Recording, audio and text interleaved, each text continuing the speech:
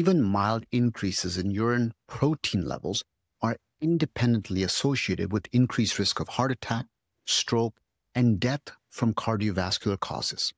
This connection exists even in people without diabetes or high blood pressure. Here's something crucial to understand.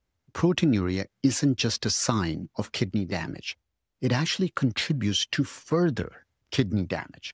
The proteins that leak into the kidney tubules are toxic to these structures, causing inflammation and scarring that progressively worsen kidney function.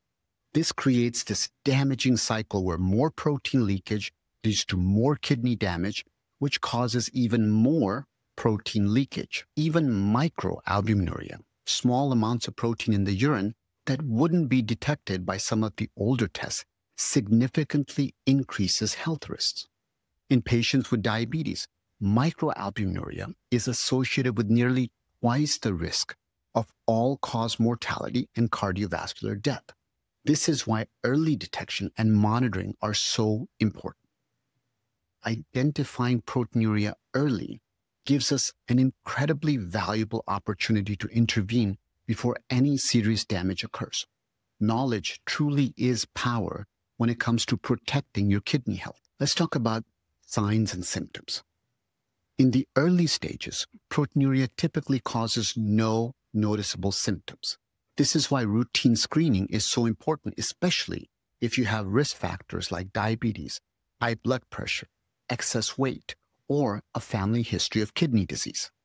As protein loss increases, you might notice foamy or bubbly urine is often the earliest visible sign. This happens because protein changes the surface tension of urine. It's similar to how soap creates bubbles.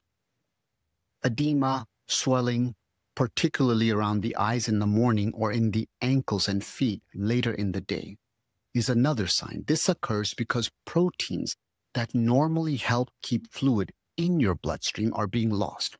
This allows fluid to leak into surrounding tissues. With significant proteinuria, especially in conditions like nephrotic syndrome, you might experience unexplained weight gain from fluid retention, fatigue and weakness, loss of appetite, and increased susceptibility to infections.